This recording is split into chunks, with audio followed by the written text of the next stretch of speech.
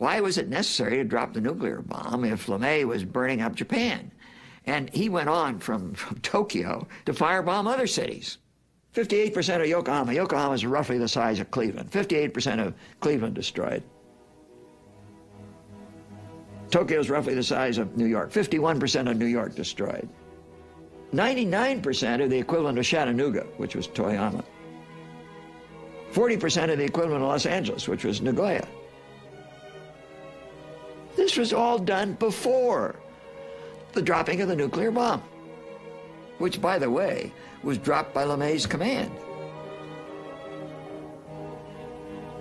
Proportionality should be a guideline in war.